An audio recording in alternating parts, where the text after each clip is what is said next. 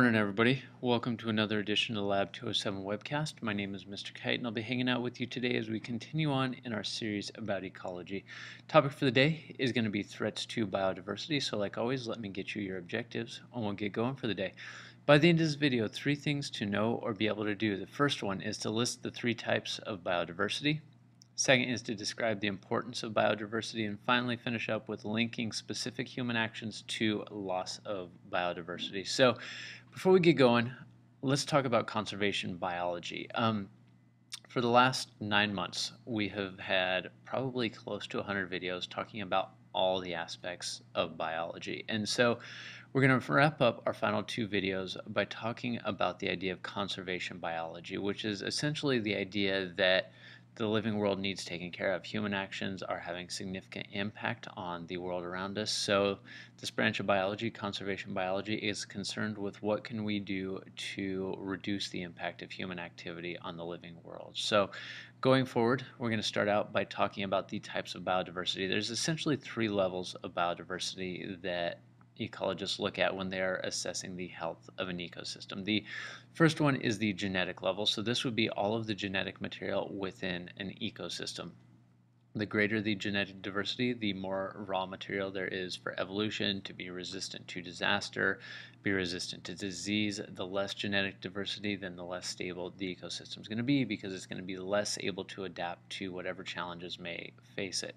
Second one is going to be species biodiversity, and that would be the variety of species in an area. And we've already talked about an area that has more species is more stable and more resilient than an area that has fewer species. And then ecosystem diversity is the number of different ecosystems around the world. So there's essentially 3 levels when looking at different types of biodiversity.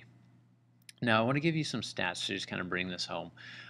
Talking about conservation biology, first one, 21% of mammal species around the world are endangered or threatened. So there are several different levels. An endangered species is a species that's on the brink of becoming extinct if not protected. A threatened species is on the brink of becoming endangered. So around the world, almost a quarter of all mammal species are endangered or threatened. In America, 730 American plant species are threatened. 30% of fish species around the world have become extinct or are presently threatened. And the last stat, 32% of 32% of amphibian species are threatened or endangered. So big chunks of the living world are, I guess, under threat from the actions of humans. Now, why should we care about this? There's an old proverb that talks about us having the earth on loan from our children, not having it as a gift from our ancestors. So looking forward, we seriously need to start taking a long view, thinking, hey, the earth that we've got is only one earth, like it's a closed system. Nothing new comes in, nothing is able to go out. So the earth is what we make of it and what we do to it, and whatever we do to it probably will not so much have consequences for us as it will for our kids in the future. So humans are really good at looking at the short term, what's good for me, what's good for what's going on right now, but we need to start looking at the long view. How can we preserve the earth for future generations so that it can keep doing the things that it does? In this idea of conservation, I want to talk about 2 major reasons why we should take care of the earth. So the first one is genetic diversity, which is kind of like nature's tool chest. So many medicines that humans use on a daily basis were originally derived from plants. The food and the foods that we get, like plant and animals, those originally came out of the natural world. There have been instances where plants have been stricken by a disease or a fungus, and researchers have been able to go out, survey native plant species, find genes that are resistant to that disease, and place them into the commercial crops, thus saving the crops. So anytime humans need to make a fix or an improvement, the more genetic diversity there is available in the world, that gives us a wider range of tools that we can look at to pull in to use to solve whatever problem we need. And so if we are destroying natural habitats, if we are destroying the biodiversity and the genetic diversity of the world, it's kind of like taking tools and throwing them out of our tool chest so that we can never get back to them again. Another reason we need to look at taking care of the earth is this idea of ecosystem services. Ecosystem services are basically things that the earth does for us for free that we either could not do for ourselves or would be terribly expensive to do. Some examples of things: this would be the foods we eat, this would be animals that pollinate flowers, this would be water filtration, air filtration, this would be building resources, this would be medicines provided to us, this would be the beauty of a sunset. All of those things are considered to be ecosystem services, and there's stuff that we couldn't do, or if we could do, it would be ridiculously expensive to do it. And every time, habitat is lost or nature is somehow damaged, we run the risk of losing some of those ecosystem services that keep us alive, but that we can't really do for ourselves. And I want to wrap up with specific threats to biodiversity. There are four of them. I'm going to talk just a little bit about each one. The biggest threat to biodiversity right now is habitat loss. Human population is growing. We've talked about that. More people means more land is needed. And as humans grow, we're going to clear forest, whether it be to build on or to drain wetlands for farming or to make room for housing or ranching, cattle grazing, whatever.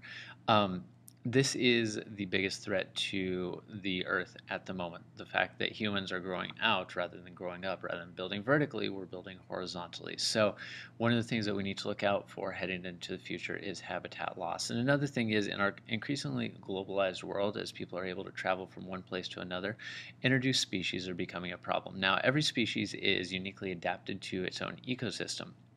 If you bring in an outside species, that outside species a lot of times will take over because it doesn't have any natural predators, there's nothing really limiting its growth, and it might be a top predator that can just kind of run roughshod over an area. So as an introduced species runs roughshod over an area, it's taking resources away from native species that would normally be in that habitat, and as those resources are taken away, those native species decline.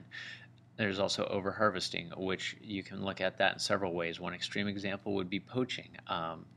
Easy, like very visual, elephant and rhino species across Africa are threatened by being endangered and extinct because they have been harvested for their tusks.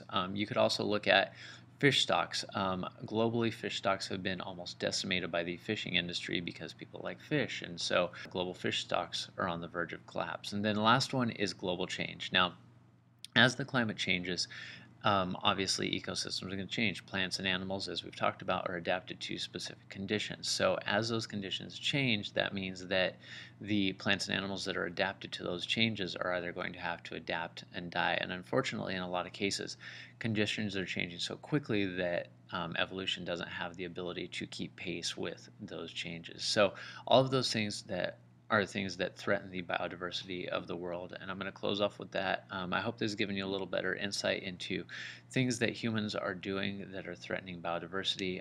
In future videos, we'll talk about some things that we can do to kind of help the earth. But for now, I thank you for joining us on the Lab 207 webcast. My name is Mr. Kite, and we'll see you again.